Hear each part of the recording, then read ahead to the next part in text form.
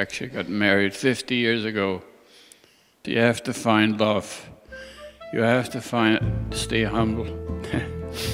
And most of all, to be open with one another.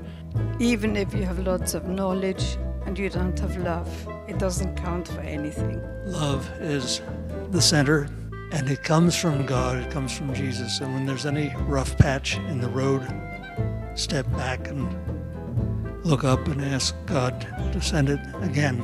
And if you keep Jesus in the center, it'll all go just the way it's supposed to go.